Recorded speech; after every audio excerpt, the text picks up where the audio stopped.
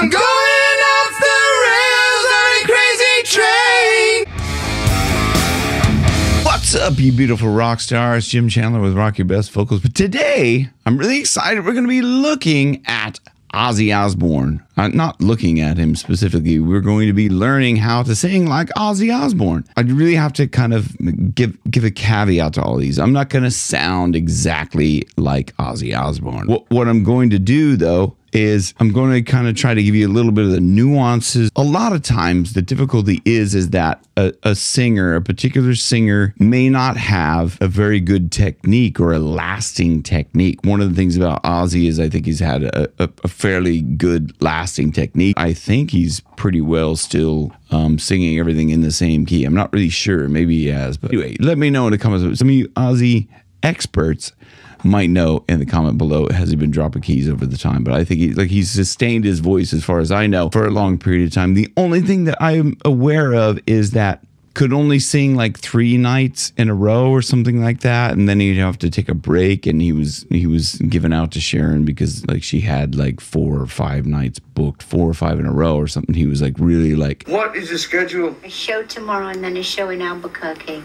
You can't do that, so you blow me out for the first. You can't do that, Sharon. I gotta break my voice, and you know that. I can't do that anymore, Sharon. I'm 52 years of age. You should have known that. You knew that before you booked this fucking thing. 9 gigs on the trot, fine, we'll do it. Ozzy, you've never done 9 gigs in a row in your life. But you'll soon fucking change that, won't you? No. No, Sharon, it's wrong. It's abuse, though. I won't do it. I'm telling you right now, it's 1 on, 1 up. I ain't doing this. Hello, Albuquerque. How you doing? not happy about that because he could only sing a few nights in a row. So maybe his technique is just one that maybe it's not as strong as could be, but it seems to have sustained overall. So I won't get into that too much. But oftentimes I'd be demonstrating a singer who doesn't have great technique, and I like to try to stray away from that, or I'll modify the technique. But I'll let you know where I'm modifying the technique, particularly with Ozzy.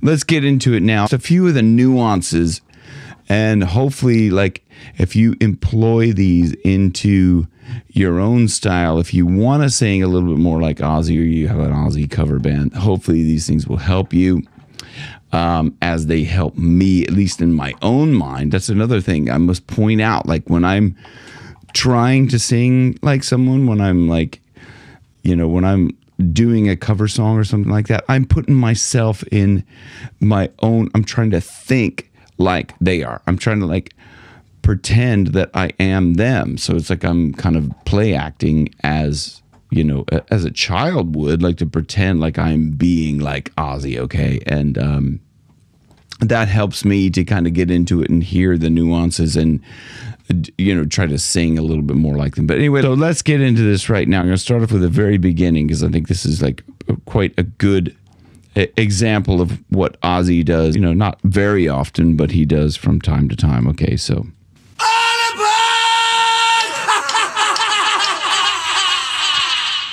So he has that, it's a little bit of a, it's like a very compressed, that little kind of gargly sound in there, okay? You basically take a nice deep breath of air and like you're going to lift something. That's the way, like, when I started doing like kind of Dave Grohl in that, I got another confession to make. That's how I thought of it in terms of that, that feeling. But you want to hold back as much breath as possible, okay? Otherwise, you're going to end up like pushing too much out, and it's going to really cause you damage, okay?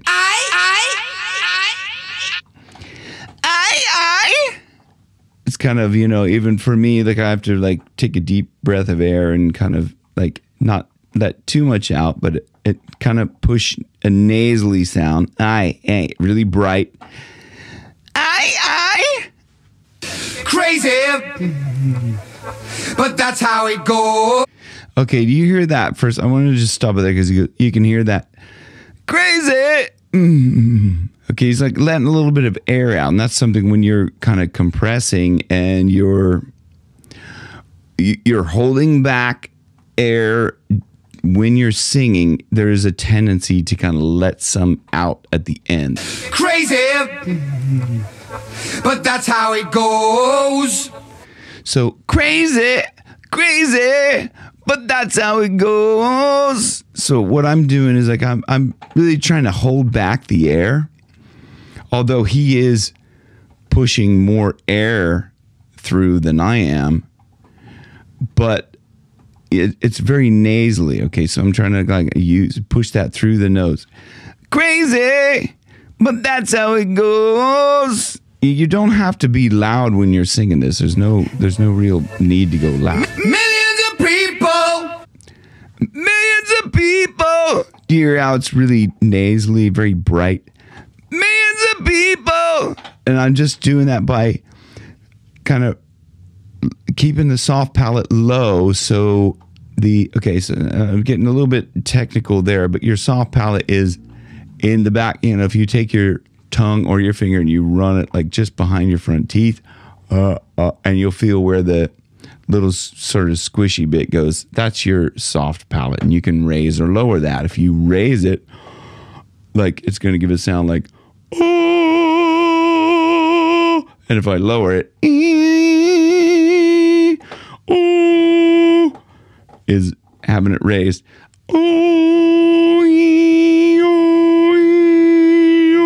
It's kind of like this over the back of my mouth, top of my mouth. Living as foes. Maybe. You hear there again at the end of that. Maybe it's not too late. So it's like almost after every maybe. He's clearly like holding back the air or trying to control that outflow, because he's letting some out after every note. And it's not like kind of, he's not gasping for more air back in. He's not letting all of his air out, but he's not gasping for air to come back in either. That shows that he does have like a good technique at this stage. He's not like really like winded or, you know, like losing that air capacity. To learn how to love and forget how to hate. So there on that, to learn how to love, you can hear that little gargly. To learn how to love. To learn how to love. Okay, so I'm accentuating a little bit there, a little bit more than he was, but it's that little gargly sound that's in there, and he does that, you know, quite a bit. That's kind of one of Ozzy's styles, one of his stylistic Ozzy traits, if you will. Mental wounds not healing. Mental wounds not healing. He is really pushing a lot, and that's very bright sounding, very nasally. Life's a bitter shame. I'm going off the rails on a crazy train. I love that high. That I'm going off the rails on a crazy train. I mean, I've always loved that harmony. I'm going off the rails on a crazy train. I know that things are going wrong for me. And listen to how thin and nasally. I know that things are going wrong for me. It says a little bit, and the way he shapes his vowels plays into it as well. So he's got that really thin sound, and the way he shapes it. Things are going wrong for me. Like again, if you hold back your air, try that and let me know. Does that work for you? If you try that, does that help you to sound? Because it does. I think I'm sounding a bit more like Ozzy. I don't know. I could be fooling myself because, like I said, I like to try and put myself in that. And sometimes we could just fool ourselves thinking, man, I sound a lot like him. I know that things are going wrong for me. Going wrong for me. It's the way he really kind of over enunciates those vowels. I know that things are going wrong for me. If you try, you make these big motions with your mouth. I know that things are going wrong for me while you're holding back that air. I don't know. To me, man, I think I sound just like him. No. Yes. But no. I know that things are going wrong for me.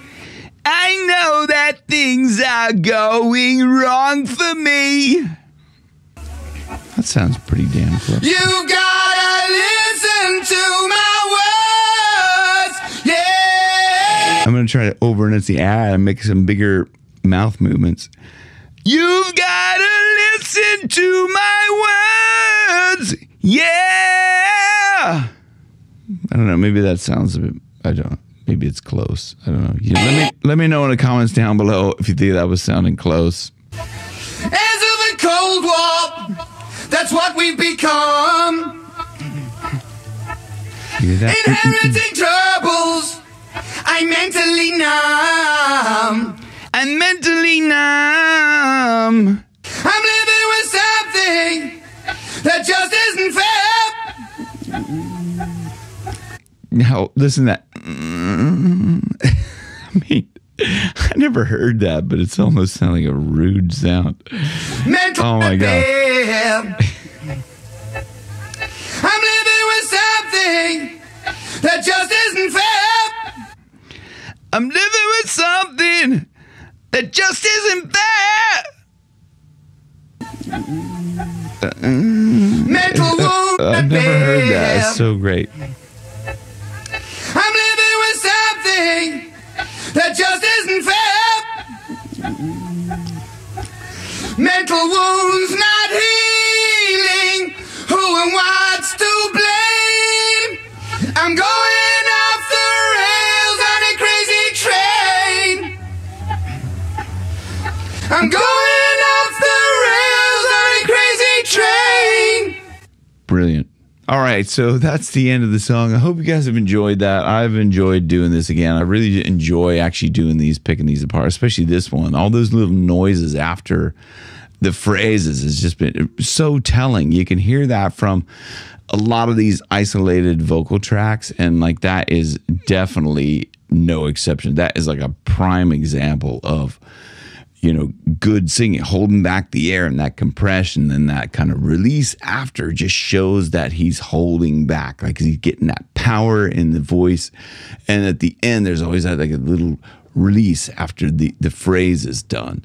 So I hope this video helped. If you guys have enjoyed it, please hit like and subscribe. That helps it get out to other people and just shows people like how cool this is and how enjoyable this has been for me. I hope you've enjoyed it. And if you have, hit that subscribe button and smash the notification bell into little tiny pieces so you can see more of these, because I'm going to do a lot more of these coming up.